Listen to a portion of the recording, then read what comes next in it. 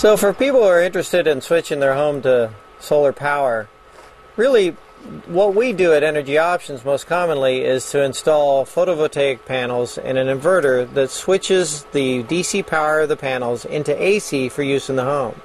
Now, one misconception is that those panels power some device in the home, but that's really not how it works. The energy produced by the solar panels go into the main breaker panel, and then if there's enough energy to service the home, then that energy goes straight into the home. If the panels make more energy than the home needs, then that energy goes back out to the utility company, spinning the meter backwards and kind of like using the utility company as a bank. Depending on the state that you live in and what type of system you install, different utility companies treat the energy differently when you buy and sell it. Some states it's a 1-to-1 ratio.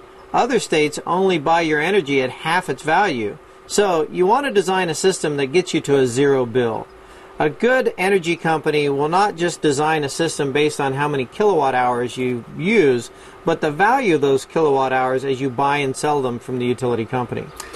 That's a good point, Scott. Thanks. Most utilities do not guarantee that you're on the right rate for the way you use energy, and there's usually rate choices available.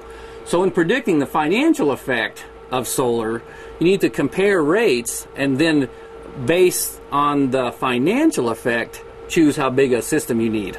Not just kilowatt hours in versus kilowatt hours out. The other thing people need to understand is that not all panels and inverters are the same. There are benefits in string sizing. Different panels may be B grade, or less expensive panels may take up more room. So if they only have a little bit of real estate on their roof, they may want to use a more expensive panel because the investment will pay off better. So you got to look at solar energy not only as the energy that's created, but also as the investment that you make in your home.